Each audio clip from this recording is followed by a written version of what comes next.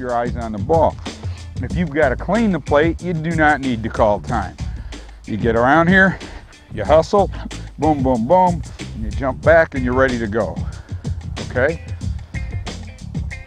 Why not call time? Because you don't need to. Keep the ball alive all the time, as much as you can, all right? If they're gonna try to make a play while you got your back to them when you're cleaning off the plate, well, that's silly, all right? They gotta know better than that. If that actually happened to you, just tell them, I got my back to the plate. Don't try to make a play when I'm cleaning the plate. A little common sense there. And then they might say, well, why didn't you call time? Because we're teaching you, we don't want you to call time every chance you get, or they want it that way.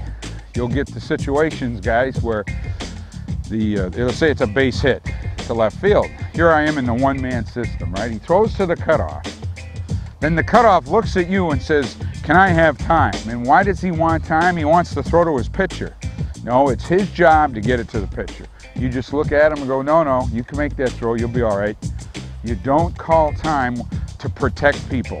You'll see that a lot in all kinds of levels, all right? We're finally at the college level, and a lot of the men's, we're getting that stopped, at least up here in Minnesota.